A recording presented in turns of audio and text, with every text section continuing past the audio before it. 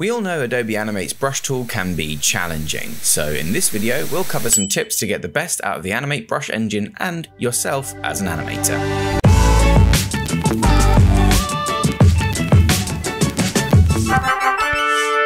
TipTut. Hello everybody and welcome back to TipTut. Today we're tackling the troubling brush tool in Adobe Animate, which is, in a word,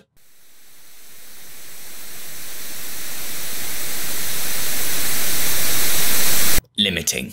The addition of the fluid brush tool in recent versions of Animate made drawing your lines a little easier, but there are some simple configuration tips for both Animate and yourself that I've learned over the years that we can use to get the best out of the software. First up, we'll look at using the software properly with some brush setup. Then we'll explore some workflow tips that I've developed over the years specific to Adobe Animate. Then we'll tackle probably the most important thing, tips for you, the animator. So let's get started. Getting the best from the software, brush setup. So let's talk about the different brush tools and how their parameters affect your strokes. The classic brush. When working with the classic brush, the controls you have over it are very limited, so I found the best way to get good line work with this tool is to utilize the brush tip shapes that are available. The round, curved tip shapes work well for longer, straighter lines or lines with soft curves like body or limb lines. And the wedge or sharp tip shapes work best for hard corners like the tips of hair or other spiky elements. Play around with the different angles and shapes available to see which you like. General rule, round shapes have less thickness variation, sharp edges tend to show more. You can up the smoothing for more controlled, clean lines, but if you want some texture and feeling to your line work, don't bother with the smoothing so much, as this will leave in some of the natural wobbliness from your hand. If we use the direct selection tool, shortcut A, on our brush stroke, you'll see that the smoothing just reduces the amount of vertexes created when vectorizing your line work. This means that lower smoothing creates more complex shapes, and therefore more detail is transferred from your hand movement and pressure to the line work. So bear that in mind. The fluid brush. The fluid brush gives us way more customization options than the classic brush, but requires slightly newer hardware. Some older systems won't support it. Stabilization and smoothing works in the same way as the classic brush. Increasing stabilization will remove a lot of the wobble from your hand, and curve smoothing will actively reduce vertexes found along curves. But again, pushing them too far will remove a lot of the character from your line work, if that's important to you. Curve smoothing and stabilization then are better for long, swooping line work, but if you push them too far, you risk losing detail on the smaller bits. Roundness works in a similar way to the brush tip shape of the classic brush, affecting how circular or elliptic your brush tip is, giving you more of a calligraphic wedge shape. Angle will change the default rotation value of elliptical brushes. This is largely all about personal preference, but can make for nice variation in line thickness if used subtly. See the difference here in these test examples between angle 0 and angle 90.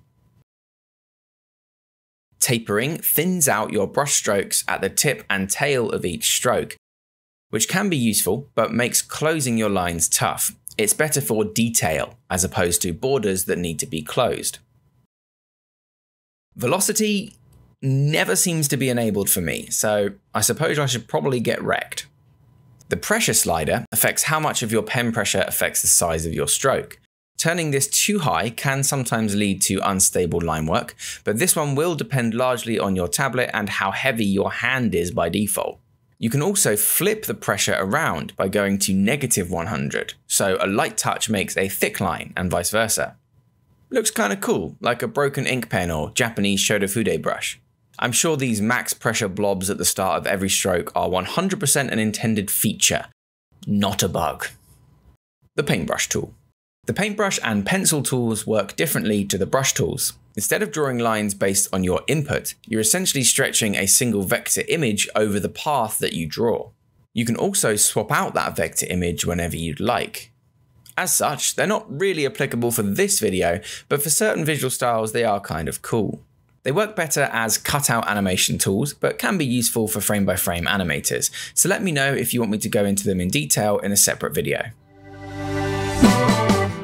Getting the best from the software, Workflow tips.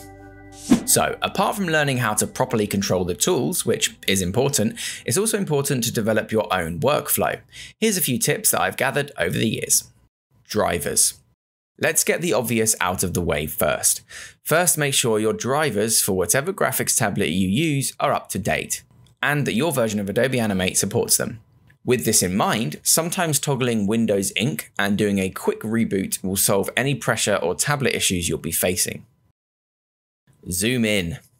Seriously, I've noticed the further I zoom in, within reason, when doing my final line work, the better results I get. This one is especially important if you've got a smaller drawing tablet, as it gives you more freedom to move your arm. More on that later.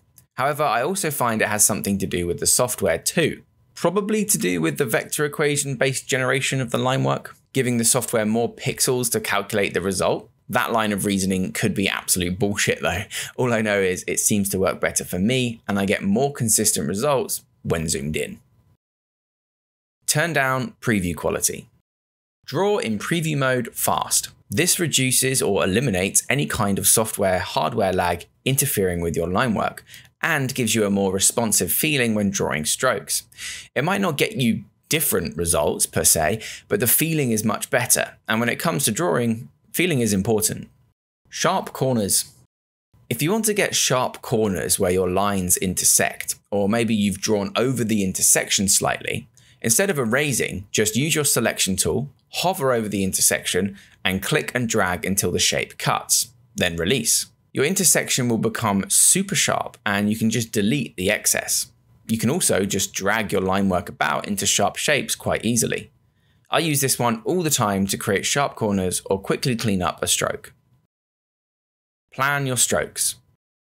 Strokes calculate once you release the brush, so a stroke that is really long with lots of twists and turns will be more complicated and therefore have more vertexes to calculate and more chances for you to just not like the result. I tend to do a single curve or straight line and then release. You'll find your own natural balance. Rotate the canvas. Use the canvas rotation. You'll have a direction that you naturally prefer when drawing, usually pulling the pen towards one bottom corner of the canvas. Don't fight that, just use it by rotating the canvas. For me, my horizontal lines that curve upwards tend to get a little bit sloppy without canvas rotation. Getting the best from yourself. This section might seem silly at first, but honestly, it's one of the most important parts of animating, setting yourself up as well as your tools. So here's a few tips for yourself. Warm up. I can't stress this one enough, and it's probably the one that I'm the most guilty of not doing.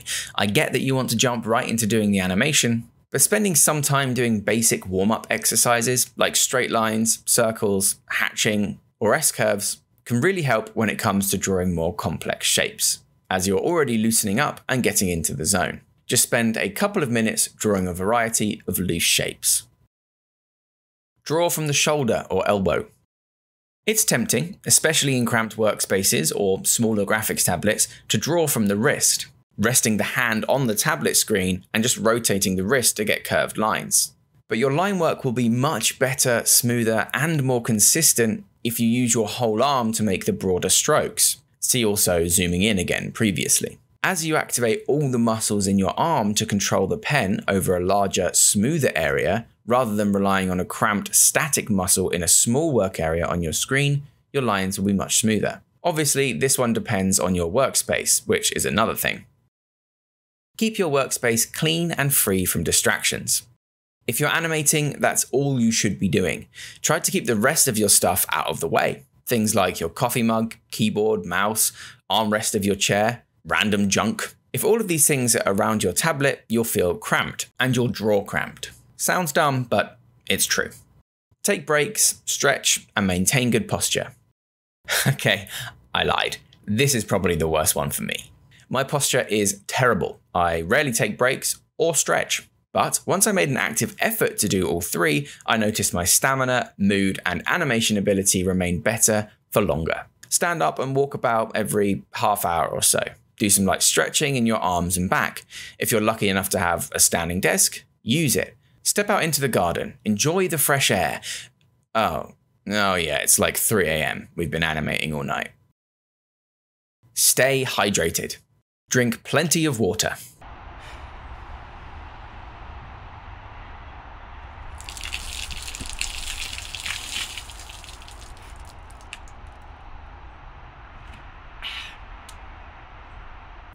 No, seriously though, stay hydrated. Headaches, cramps, itchy eyes, all bad things. In life, as in animation, take care of your body and soul and drink water. What have I missed? I'm sure that there's plenty of other tips that I haven't covered in this video, and if you have any unique workflow or tool tips, please do drop them in the comments below. I'd love to hear them. If you guys like this style of video, let me know, because I'm sure I'll think of a bunch more tips and tricks as soon as I'm done editing, so there could be more in the future. In the meantime, thanks for watching, let me know how you get on with these tips, and I'll see you next time on TipTut. I know I say this at the end of every single video, but absolutely huge thanks to my members. They're such lovely people, so beautiful in both person and soul. Without them, TipTut would not be where it is today, so please consider clicking that join button below for exclusive perks and benefits.